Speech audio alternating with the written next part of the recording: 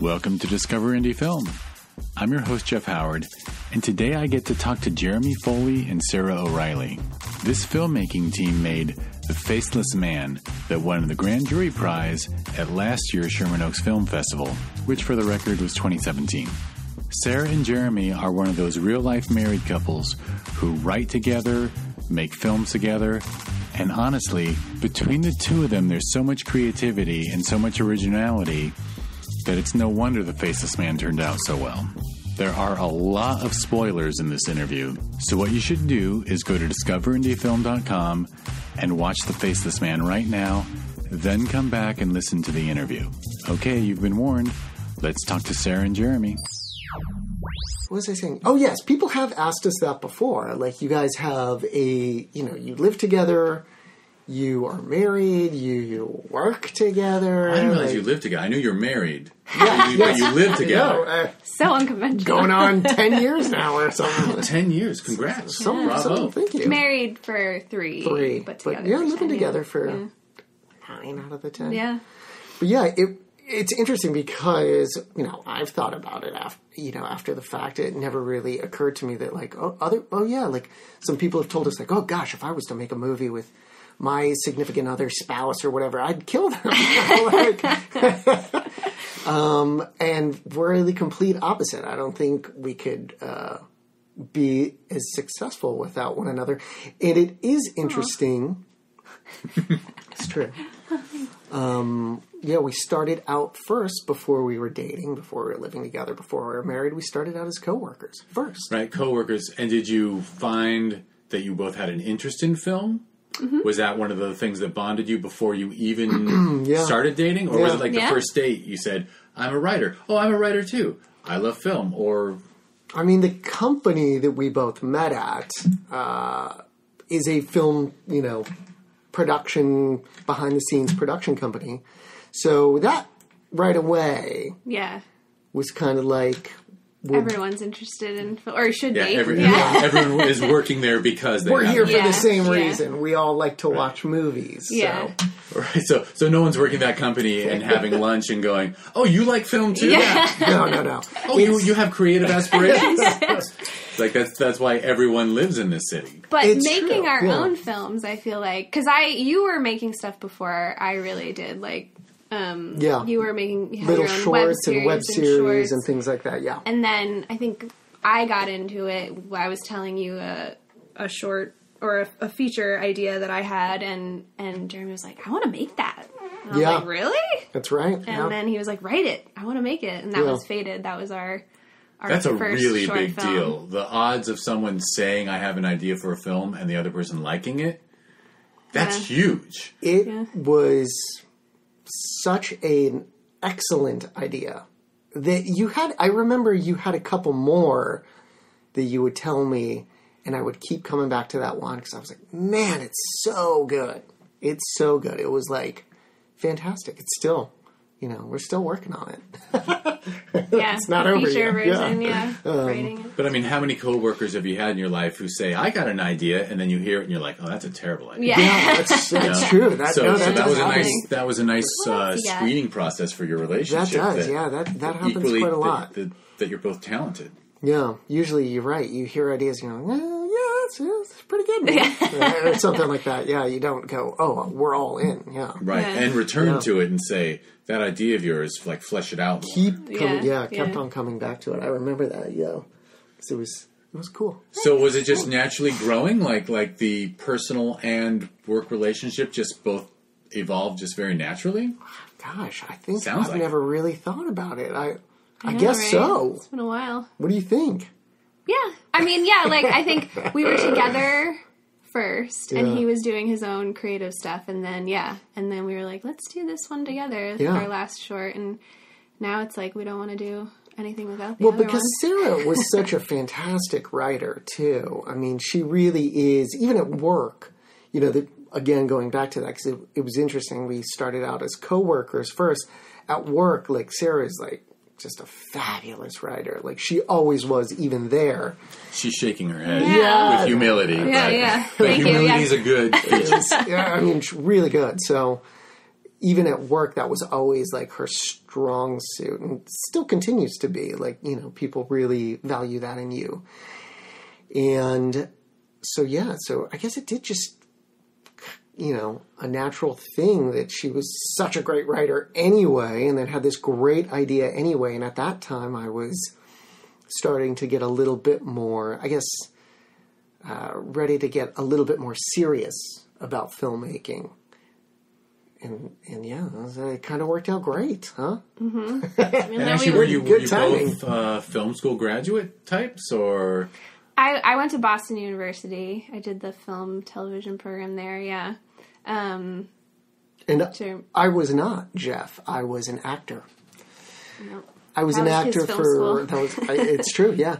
I was an actor for many, many years. I was an actor all through my teen years up into my early 20s.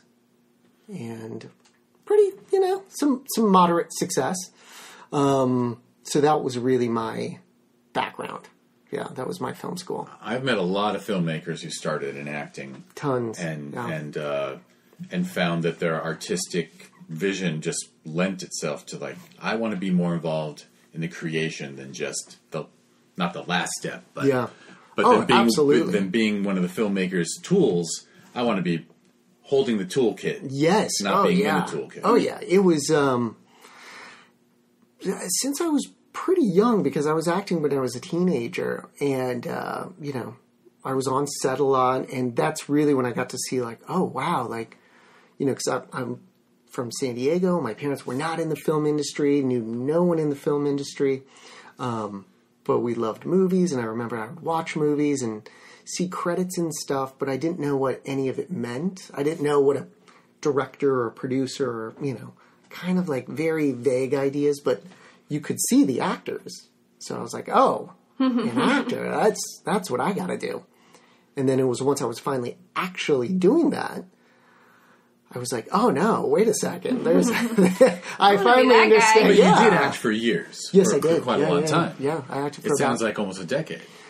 Yeah, maybe even a little bit more. A little bit more.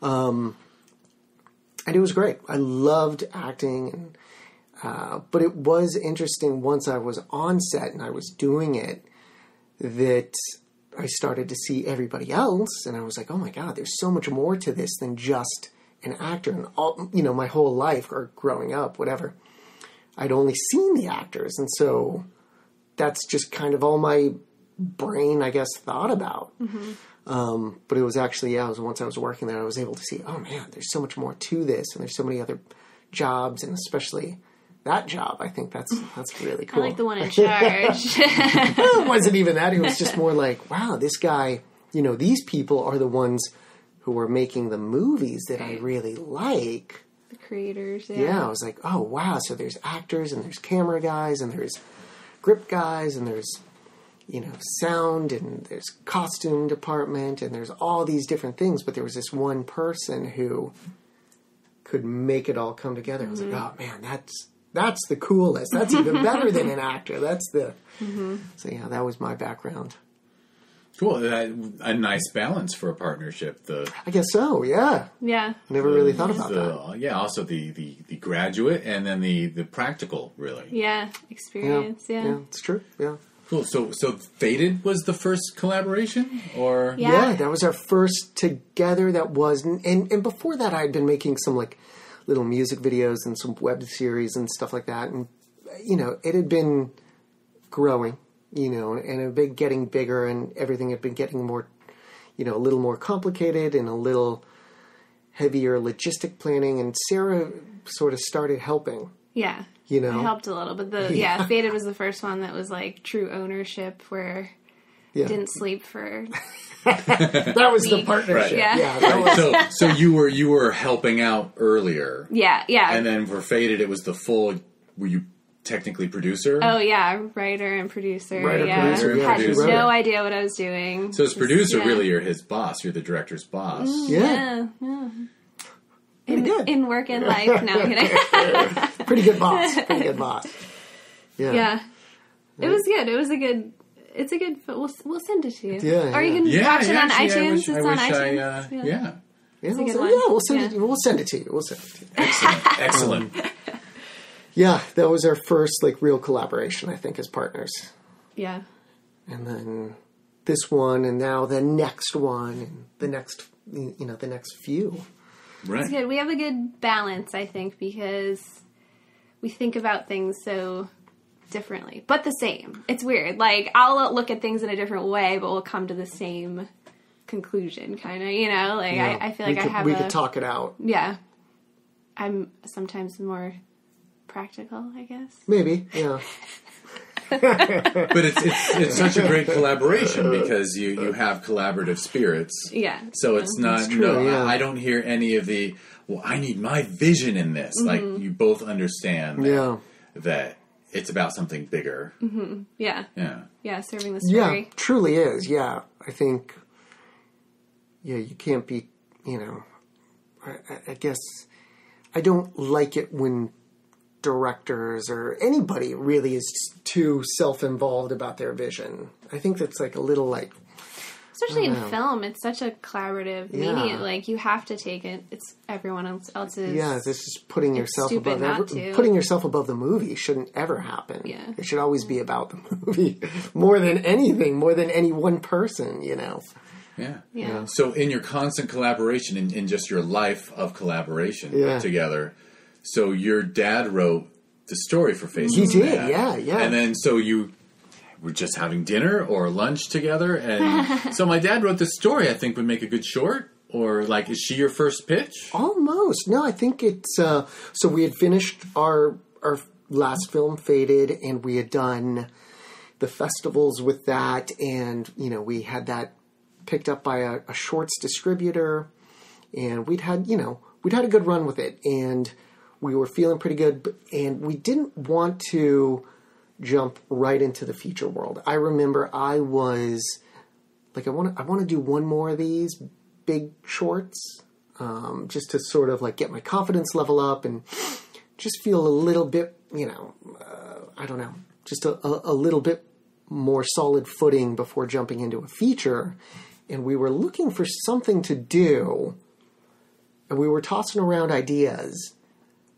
And I remember my dad had this story, and you really liked it. Mm-hmm. You read it. Yeah. And Sarah was the one who was pushing for this. Yeah, I remember we were talking about a couple other ideas, and I just was like, none of these are sparking me as much as The Faceless Man. Like, it just... Yeah, you really liked it. So memorable and unusual. So you responded to your father-in-law's material. Yeah, I mean, he did too, but it was one of those that was like...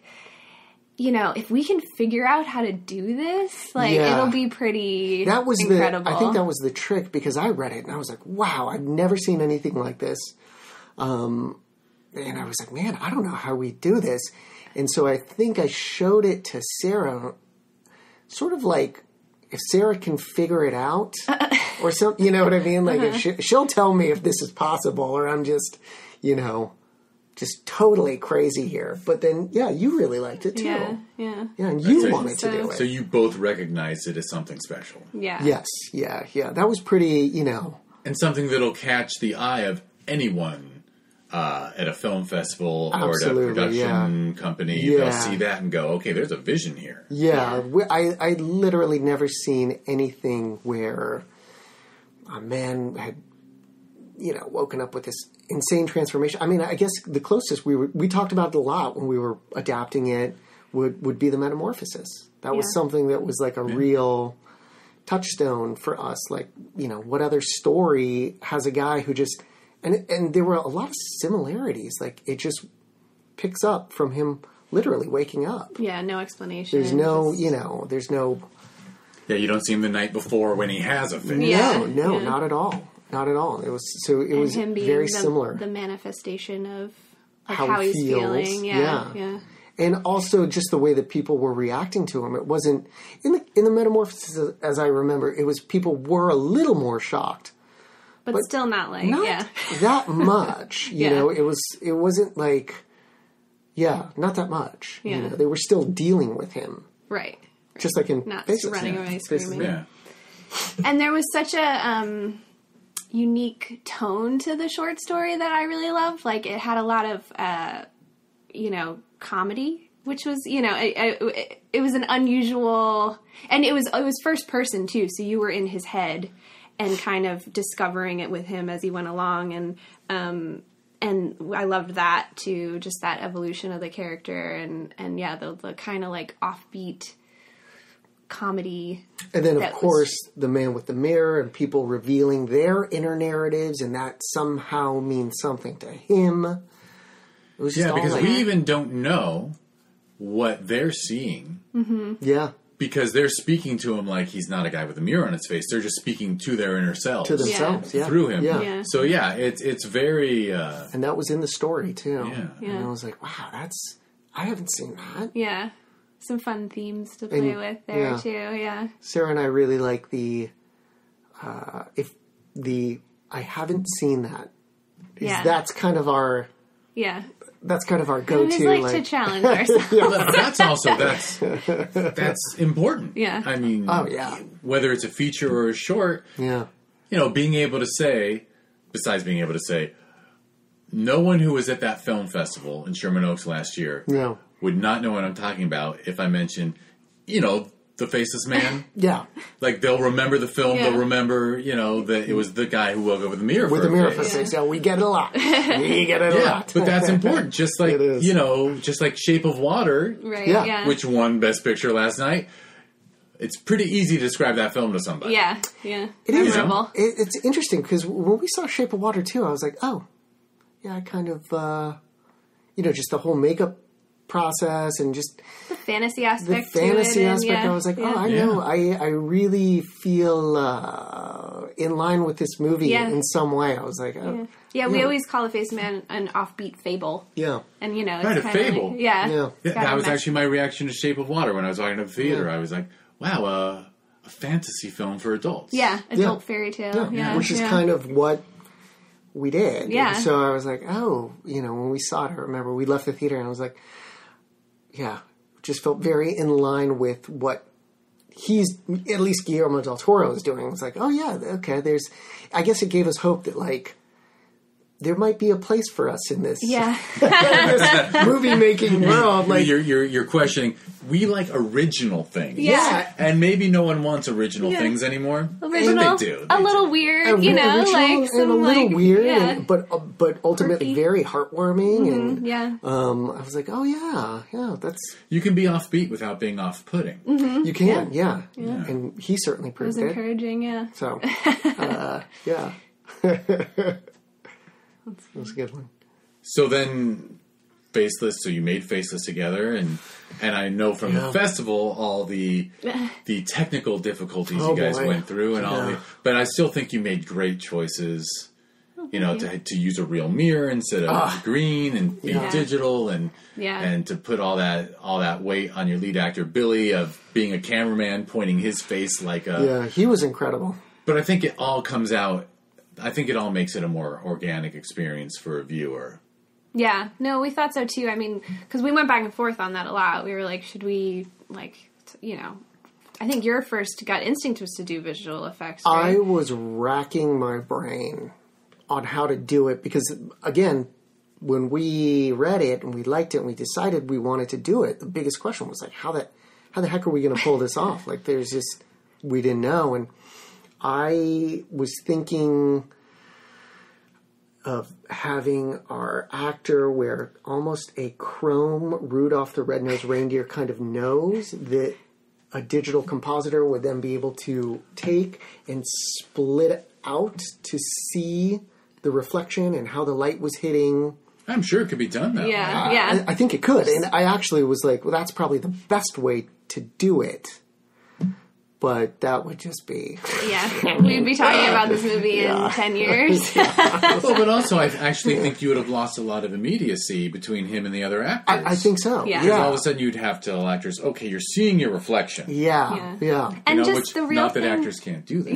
No, The real thing is never, you know, even now I think still... That's why that Shape of Water is so successful. I think it's a real person in that suit, and it's a man. You know, practical effects there's something to them that just they're coming back too. Absolutely. I think the pendulum swung so far the other way. Yeah. That now people are, it's swinging back and people really like it. Actually, I think I read that George Lucas visited the Last Jedi set or whatever, and they showed him all the models, and he's like, why are you using models? They're like, because we want to have the feel of the original. And Lucas was like, that's a terrible decision. But of course, that's why his movies aren't good anymore, and theirs are better because, there's some realness. Yeah. We don't need any artificialness in our lives. Yeah. So, and it was good. It was a real challenge. And I'm glad we did it practically, too, because we learned so much. I mean, about working with makeup. Yeah. With heavy prosthetic makeup and just practical stuff and just the build time and, collaborating with makeup artists and what's possible and what's not possible. And it was very, very process, for sure. Big learning curve. But that's actually a skill that I would expect could pay off. I mean, there is an Oscar category for this kind of makeup. And Lord knows if film festivals were in the habit of giving a prize for makeup, I don't think there's a film fest. You would have dominated. You would have won. You would be batting 1,000. Yeah, I think we went to one that did, and we actually didn't win, but this was a complete genre festival. So there was some wild stuff. I mean, people were really... Remember? Yeah. Like fantasy sci-fi stuff? Yeah. Okay. So, but we were definitely nominated. I mean, so you lost to a human unicorn hybrid creature. Some crazy, I can't even remember now. I think the whole movie might have been populated with characters like that. I mean, it was, Yeah, I guess I wasn't thinking of that kind of film. They're out there. They're out there. Yeah, we went to. Yeah, I mean, we've seen a lot of shorts this year. And it's interesting too. Like people ask what genre our film is, and it's always hard to categorize it. But we did submit to some genre ones because it's a weird, offbeat fantasy. Fable. Well, it is a compliment to you that it's hard to define. But I would almost. It's almost comedy. Yeah. That's what I say. I mean, it is dramatic as well, but it leaves. I think comedy. We give that label to things that make us feel good. Mm-hmm. Yeah. Whereas a drama makes you feel bad, but in a good way. But I almost think you made a comedy. Yeah, I think so too. I think so too. It's been one of our favorite things about it. It's true. It's been a little tough to kind of pin it down into a specific genre, but we kind of like that. It's been called a drama. It's been called a comedy. It's been called a fantasy. And it's all of those things. Yeah. And that's pretty cool. Yeah. We're happy with that, All of our stuff is kind of... hard to categorize. It's kind of all like that. You're being sophisticated artists instead of knowing that, like, I make bromance movies about boys in high school, and it's just straight up gross sex comedy. You're giving yourselves the challenge of being sophisticated adults, but how could you sleep at night otherwise, right? I agree. I agree. I think we're all in. Yeah. On the dramatic comedy, maybe, is what a lot of people, I know dramedy is maybe not everyone's favorite word anymore, but dramatic comedy. We like heart. We like our stories to have heart to them. A lot of heart. A lot of heart. Yeah, well, I mean, that's obviously, I guess because the Oscars are fresh in my mind. Yeah. But I mean, Lady Bird, 3 Billboards, all of them had laughs and serious moments. And totally did, if you hit that right, it's like the best. It's super rewarding, I think, for audiences. That's, And the audience reaction to Faceless Man has been fantastic. I mean, everyone is people are shocked when we tell them it's real. Yeah. That's the first kind of, you see their eyes glaze over as they like replay it in their head. They're like, well, wait a second. Oh, yeah, I guess that was probably real. But also, a lot of people have been responding to the heart. Yeah. And the comedy, like, I love watching it with an audience and seeing what people laugh at, like, what gets a big, big everybody's always, some audiences are different than others, and some people when it first starts, you can tell they're just like, what am I watching? Like it takes a little while to get into it and figure out what it is. Usually around the little boy, people there's a laugh there, and people are like, oh, okay, I can laugh. Yeah, right. it's okay He to says laugh. you're weird or whatever. Yeah, well, he drops the ball and Yeah. But yeah. That's true. You start off with a really funny moment where the kid makes faces. And that actually wasn't in the short story. We added that wasn't. Yeah. Because we wanted a little, like, innocent, innocuous sort of moment where you didn't quite know what was going on yet with his face and how people are responding to it. So we added just that. a little something levity, some funny right up front. Well, yeah, because you are doing the visual interpretation of this story. Yes. So, you don't need that moment in the short story, but you sure as heck need it in the film. Yeah. We changed just a few little things, too, now thinking about that adaptation.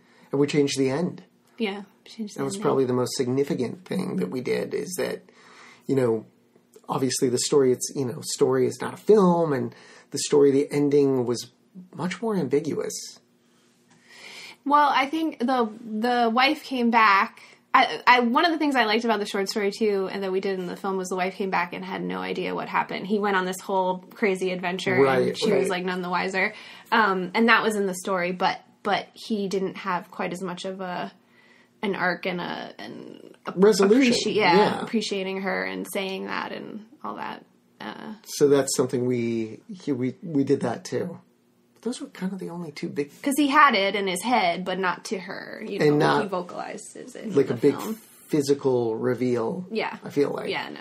I think you two are biased because you have a healthy relationship. So you finish the film with a really sweet moment of, you can see that this is a healthy relationship that they have. Mm-hmm. Yeah. And maybe the night before had been actually really rough with what's going on with them. Yeah. A good partnership. Yeah, I think for a while, like, the backstory we tried to layer in was that, they've been struggling and he's out of work and she's kind of supporting them and it'd been a long time coming for him to have this sort of realization. And that's true. We did really want to make it a good relationship. In fact, we had a lot of maybe feedback towards the beginning of the process, like, make it, make the wife hate him more, or make her bitchy, a little more bitchy, or a little more, and it was like, that's definitely it would have been maybe a little bit easier for people to understand what was going on, but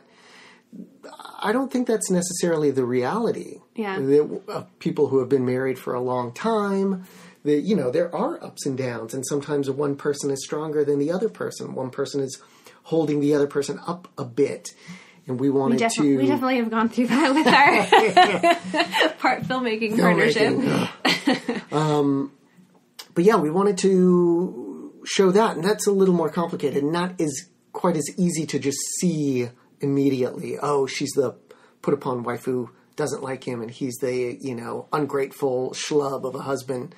It's kind of... Yeah. Well, there you go with your instincts about being original, too, and you just... That other way would have been very pat. Mm-hmm. Very pat, yeah. And you don't seem like the people who want to... Let's make a pat film that people have seen before. Let's use the standard casting, central casting version of the unhappy couple. Yeah. We had a lot of pushback to do that. Yeah, we stuck to our guns with that one. Yeah. It was good, and I'm happy we did. Mm-hmm. Yeah. One of the nicest compliments we got after screening the film, someone came over to us and was like, I went outside and called my wife and thanked her because, I've been away for a while and everything. And, like, it was just so nice that he got such, like, an emotional reaction out of that. Like, I think that was great. People are surprised by the emotion that you get when watching it, too. Like, that seems to be one of the biggest things, too, is that people are really, they didn't expect that at all. At all. The kind of, like, emotional, to hit them that way. Yeah, after going on this weird adventure. Yeah, which is what we like, too. Yeah. Oh my gosh, I just had a realization about your film, which is, bear with me, that it actually does represent filmmaking in a way, because when people watch a film, they see themselves reflected in it. It's true. Yeah. And so that's what they take home. So your film is actually something that people watch, and they see a thing about people seeing their reflections and reacting to themselves. And people watch your film, and they have that same experience that the people in there have. That's interesting. Yeah, I didn't catch that, but this is where we could almost get film professory with this film. Yeah, your projections. Your audience is having the experience of the people who are looking into his face. Or his not a face. His there you go. Wow, that's mirrored visage. There are going to be film school classes on the Faceless Man. Good, great. We'll be happen. there. We'll go and talk, and we'll do it at UCLA Annex. We'll, everyone who says I go to UCLA Film School, but it's really the Annex. That's what we'll do it right there. All right, I like it. Yeah, we've had a great reaction from people. Yeah. People they like it. Yeah, it's been fun. It's been nice. It's nice to know that when you make a good film, you get a good reaction. You know, it is. Nice. Yeah, it's great. It's great to be like, oh yeah, thank you. You really liked it. Yeah. So has that boosted you for the next thing? Do you feel? Yeah. What do you think? Okay, so you're too humble to think I kick ass and we kick ass and we're going to take on the world with the next one because we know what we're doing. Both this film and our last film both kind of are like high concept, offbeat ideas. And our the feature that we have written and are trying to develop right now is also a kind of in that genre. So it gives us confidence that we can execute it and pull it off, prove to people that we could pull this weird concept off. Yes. So I guess in that way. We just don't make anything easy on ourselves. It's difficult. It's, But like you said, it's like, what? We can't go the easy way. Yeah, why? But high concept also means original. Yeah. And challenging. And that's, again, just like people can remember this film that they saw at a festival. I'm sure your high concept, which I don't know, people who read the script within a production company or something can say, the one with, the sheep that explodes. Yeah. Oh, that is very true. And that is a lot of the reaction and feedback we're getting is that it is very, it's delightfully odd. It's very memorable. Original, It's very original. Just need someone to take the chance. And it's kooky. It's kooky, but it does have that beating heart at the center of it. So, no, it's true. Like, in a filmmaking sense, to make the film that we want to make, that is not the, struggle that we're going to have. It's finding partners to... Partners in finance. Yes. That world. To believe in this kooky little idea that we have. Yeah. That will be the challenge. But I think both of our shorts help that cause. Correct. Hopefully. I think so. That's the goal, you certainly at least. have proof. You certainly have... If anyone likes the project and they want to see what else you've done, yes, you can show them two great things. Right, yes, we feel great about that. That has been that is something that we feel confident with. That we can be like, okay, look at these. Yeah. It's like and you're not in the situation that I know people that are in where they show something and they go, look at this and imagine what I could do if I had resources. That is you true. made something that is great on its own terms. That is true. No one watches Faceless Man and goes, oh, if only they'd had. Right. Digital effects. It's everything it needs to be. Oh, thank you. Thank you, Jeff. We feel... It's true, yes. Thank you. We do feel very good that we have two other things that we can sort of rely on to show our style and our tone and everything like that. So we're just on to the next guy. Trying to get this next one ready. Which Lord knows is that it is, but it's a testament to I'm in your corner. Yes, thank you. And I'm rooting for it to happen. And Lord knows that's, if it were easy, then... Yeah, it's true. Yeah, it's true. It's true, yeah. That's tough. And it's fun, though. It's fun. Like, I like writing more than you do it. He begrudgingly does it. But he's very good at it. And you have the discipline for editing, right? You had to step away for the edit? I did, And Sarah took care of it? On this one in particular... Faceless Man was really, it was a challenge for me. It really was. There was, every single shot was a challenge, which is different than, a lot of other times you're shooting stuff and you know what shots and what sequences are going to be tricky and you're going to burn up a lot of time and you know which ones are going to be easy and you're going to be able to save time. Two guys sitting at a diner table, you're like, oh, we're gonna we're going to zip through that one. Yeah. Do the establishing, boom, this coverage, give me an over the shoulder, and then you break for lunch. Exactly. On this one, that was just not the case. There was literally no shot that I was like, oh, this is going to be a cakewalk. Everything was tricky. And so, in the edit, I would just see the mistakes and the watching things the that I was like, I could have just fixed that if I just would have done this or that. So I had to step away, and Sarah had to take care of this one. Which editing this was weird because a lot of the scene or a lot of the movie is dialogue scenes, like people talking to the faceless man, and normally when you're editing something, you have one person's side of the coverage and the other side, like you were just saying. But with this, it was literally the actor's face and a reflection of the actor's face, and cutting between them was really hard. Like, you couldn't cheat. You couldn't slip dialogue like you normally would. Mm-mm. If their face was different between the two, you couldn't put the two takes together. Right. Like, that was challenging. You had to, and some of them we had planned on letting them go, like, as one long take. Like, that was always the intention. Yeah. But yeah, it was challenging, especially when it was like, oh, I can't use that one. There's a little bit of camera in the reflection, or like. It was tough. Sarah did an incredible job though, because another thing that made this one different than all the previous stuff was that, usually it's like you have whatever 5 good takes, let's say, and the 2 kind of not so good ones. This time you had 6 not so good ones and the one that actually would work, and not just for like performance, but like technical reasons. Like, you would catch C-stands or operators' hands, or just you literally couldn't. Yeah, that mirror was a grenade on screen. Yes, and it would just blow up at the wrong times and just show you what you want to see. Yeah. So it was like and really. That's something you could have. Yeah, if you had unlimited budget, then you just go in and fix it in post, which means spend tons of money. Yeah.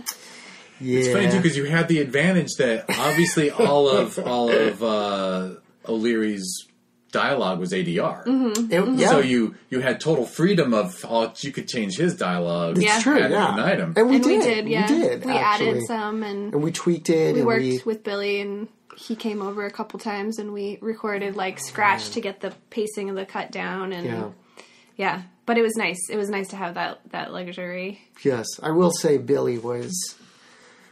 Man, he is the biggest. He's the MVP for this whole thing. Just, an actor in a short film, you think somebody who just shows up for the weekend and does their thing. But Billy he had to be in from the beginning. I mean, the build of the mask, before we could even go into pre-production. And then once we were through production, which was very, very hard on him. Just, 3 hours a day, 100-degree weather. Very uncomfortable, And then in post-production, it was a long post-production process because, of course, we did have to record his dialogue. And so he came over to our apartment for 2 or 3 sessions, I think. And just like this, we recorded scratch track, and then we had to go into the booth, into, an actual ADR booth, and do it a couple more times. Yeah. Billy was, he was a soldier for a long time. Long process. And he never gave you a hard time. He was well. I wouldn't say that. Well, but still, he's a rascal. He had fun with you, but it is admirable that he cares enough about the art, and he was dedicated. For those who, if you watch the film and you see the end, you'll know his face. He's a very well known actor. He's a character actor who everybody has seen 100 times. Totally prolific. And yet not jaded, not like... No. He was our partner. I mean, really, in this movie, it was me, Sarah, and Billy. Yeah. And our cinematographer, Will, that were the team that made this movie, really. And he really connected to the story, too. Oh, my God. That was amazing. There's unestablished actors who would call bullshit and say, I'm out of this. You got to finish up without me. Yeah. I mean, it was... it was my great fear that might happen. Yeah, I remember at the festival, you were like, you tried to talk him out of it. I almost did, in a weird way. Like, I tried to be very... He'll tell you something different. He says, I totally did not do that. I call BS on him for that one. I really was very, very brutally honest. Yeah. Because my biggest fear was that he would show up and go like, whoa, wait a second, this isn't what I signed up for. And he never even came close to saying something like that. I mean, he really was dedicated 110%. Yeah, we were all more worried about him than he was about himself, I think. We were all like, Billy, are you okay? Yeah. He's a tough guy. He's a pro. Yeah, he is. He was in it. He's a tough character, that Billy. It really is admirable, and it's wonderful that you found someone. I can't believe it. We wouldn't have been able to do it. No. We talked about that. We were like, if we can find the actor who's crazy enough to do this with us. And if we can figure out this makeup process, two things that made this movie possible. Yeah. This short film. If he had someone whose body matched his, he could have done the ending and the voice. So, Jeff, that was, seriously, again, this whole pre-production, just me and Sarah, like, thinking about how we're going to do this, that was an idea. Yeah. Like, can we find a body double to be the guy in the mask, and can we just get an actor for 2 days who can do the beginning of the movie and the end of the movie? Yeah.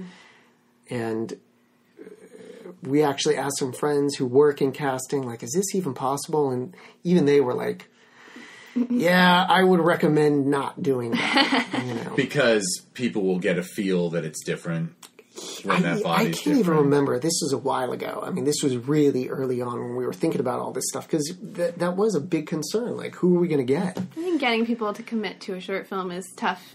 Yeah, and then just coordinating two people's schedules, I think was, we got to get the body double, and we got to get the actor who matches them, we got to get 2 sets of wardrobe, and we got to get, the hair to match, probably got to make a wig. Yeah, the hair, there's just logistically, it was like, oh, well, that's boy. right, the hair's there. Yeah. The hair and the skin and just, everything, like... you would tell it's. But we it also Billy's like a great body actor. Like he's amazing. Yeah, he's performing the entire time. Yeah. So the idea is actually terrible. And he did such a good job at that.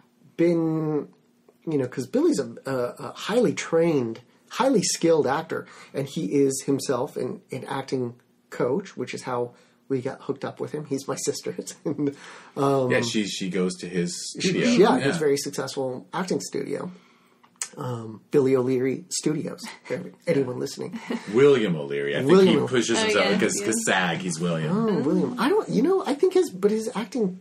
Oh, is his studio? His studio might be Billy O'Leary Studios. I believe you. Yeah. Look it up. But that's an actor who's also. It shows you something about him because he's a successful actor with a long career who still cares about teaching the next generation and being involved with other people. He's really good. There's a lot of actors that just stay at home and enjoy their pools. Yeah. Right, yeah. No, he loves it. He loves it, the craft. I couldn't see him doing anything else ever. He's 100% actor. Fantastic. Mm-hmm. Yeah, couldn't have done it without him. No way. Well, I'm curious with your next thing, which I don't know, is that expanding Faded or is it a new script? It's a new one. Okay. We are trying to expand our short film Faded, which was kind of our proof of concept. It's so popular for people to do that with shorts now. I've got this theory that we've been seeing so many shorts over the last 2 years with ours.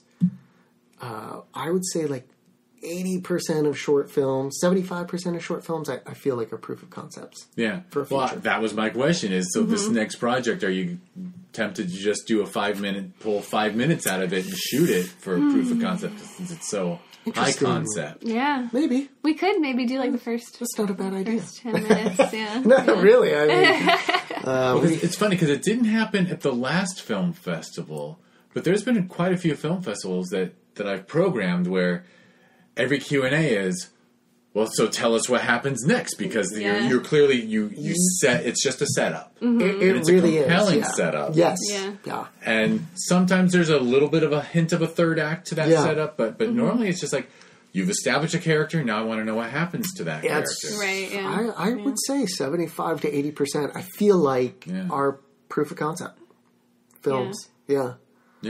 Which is what our last one was, and that's why we did do a full story in our proof of concept. We did, yeah. It's a long proof of concept, yeah. But if you have something so original, maybe you just have to show people. Maybe. Yeah. It's an idea. We'll see. Yeah, if we don't have any luck, we could just shoot a. Yeah, no, do it the hard way first, because there's supposed to be people in this town, right? There's film producers are supposed to be able to read a script and envision it. Mm-hmm. Yeah, they are. Yeah, I mean they are. Well, they're supposed to pay someone to read it and tell them there's a vision. Write coverage about the script. Yeah. No, it's an idea. We haven't maybe gotten that far along yet. Yeah. Thinking that way, but that's an idea. Yeah, definitely. Yeah.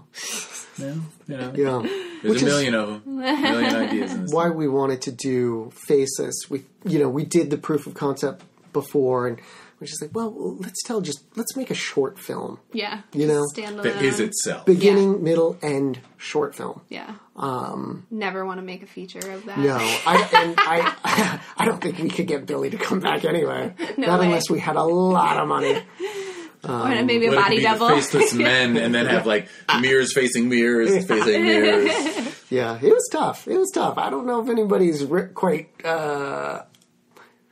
I just made a behind the scenes video about the making of. Yeah, it's about 9 minutes long, but it'll be up on our website if anyone wants to. Because you also did that, so you cut together the promo video you had before the festival that was the behind the scenes vibe too. But it was just interviewing Billy and whatnot, right? Yeah, we did a couple short, 1 minute little behind the scenes pieces, marketing ones, but this one goes more into it and shows stuff that we didn't want to show, You've got DVD extras ready to go. Exactly. Yeah. They're ready. That's what we do. So we're big into the behind the scenes. Yeah, it was a lot of fun. We had our friend who's an excellent behind the scenes producer, and she shot all of it, and it was great to have. It's fun to document. Just because there's crazy things that happen that I forgot about, and now with some distance, we can look at the footage and not cry. Nice, yeah, it's true. But it's nice to have that. Remember, goes by so fast. It does. It certainly does. Especially. Yeah, the production is a blink, and then the post is a marathon. Mm-hmm. Yeah. It really was. Yeah, on this one especially, the post. Yeah. On this one it was a pretty involved process. And we worked on the music for a while too, because the music, the tone of the music had to really communicate the tone for us. Had to be just right, because I mean, it was get that levity. Kind of already a kooky story, so we needed to get the music to work, and just everything had to come together. But it really did. Without music, it wouldn't be a film. Yeah, so important. Yeah. No, that was wonderful. Yeah. It all came together. Yeah. How cute and cool are those two? I got to tell you, that was a really fun conversation for me. I mean, just about all the conversations on this podcast are fun to record, but for some reason, I just like those two. They're super likable. No wonder their film is likable. And talking about their film, go to discoverindiefilm.com and watch The Faceless Man right now. And after you watch The Faceless Man, there's a lot of other great shorts for you to watch there, and there's links to great feature films you can watch. And you can learn about the Sherman Oaks Film Festival that's in November, or Film Invasion LA that comes up in June. You can learn all about awesome indie films at discoverindiefilm.com. All right. Thanks for listening.